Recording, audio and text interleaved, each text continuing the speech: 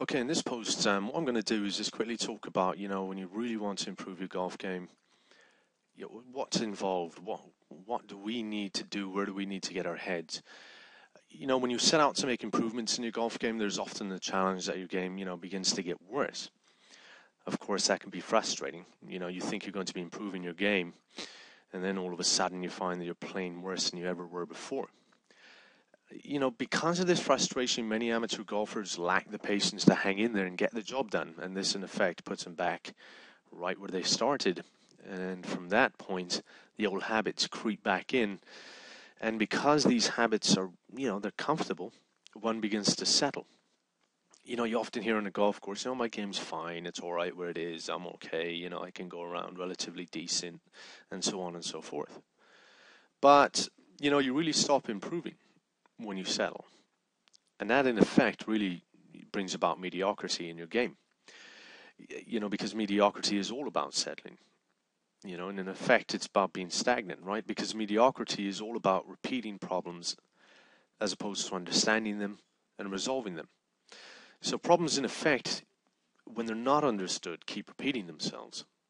When they are completely understood, then they stop, basically repeating themselves. So if you really want to improve your golf swing, you have to understand that your game may very well get worse before it gets better. Your key to success lies in patience. The key to success also lies in taking on the challenges that will be presented to you. Because if there's one thing that I can tell you, it is this. Life, golf, they're all very much alike in this respect. Every day in life, you'll be presented with challenges. Just like in golf, every shot you play will present challenges. And this, in effect, will be the test of the depth of your character.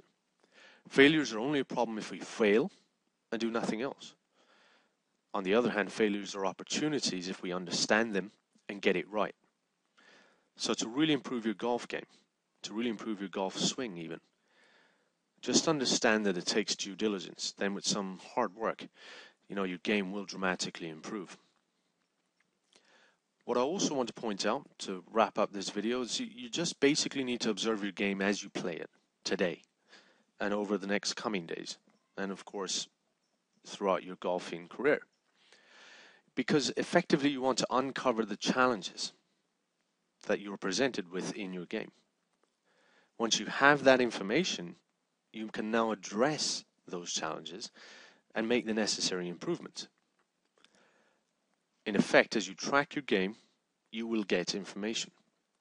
But that information will be useless until you apply it. Once you do, it's now knowledge.